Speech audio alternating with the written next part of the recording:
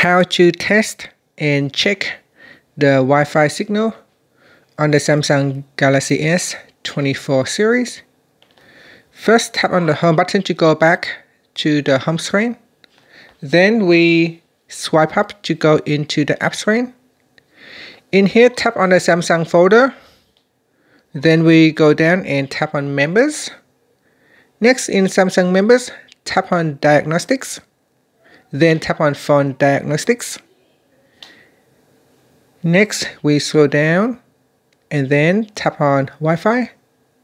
In here, tap on the test button or test again button. The phone will go ahead and use the Wi-Fi chip to look for available Wi-Fi network. In here, it shows I have 8 available networks and the signal strength are strong at 162 megabits per second. And that's it. After that, you can tap on the back key or the home button to return back to the home screen. Thank you for watching this video. Please like and subscribe to my channel for more videos.